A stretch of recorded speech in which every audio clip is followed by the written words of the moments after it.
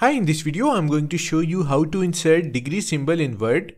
Adding the degree Celsius symbol in Word ensures precise representation of temperature, angles or scientific measurements, enhancing the accuracy and professionalism of your documents. So let's start the video. First, open up your Microsoft Word document. Now place your cursor where you want to write the degree symbol. Now click on the Insert tab in the Word ribbon. And then click on Symbol. A drop-down menu will appear. Select More Symbols. A symbol pop-up will appear. In Subset, click on the drop-down menu and select Superscripts and Subscripts. Now look for the degree symbol. This is the degree Celsius symbol. Select it and click on Insert button.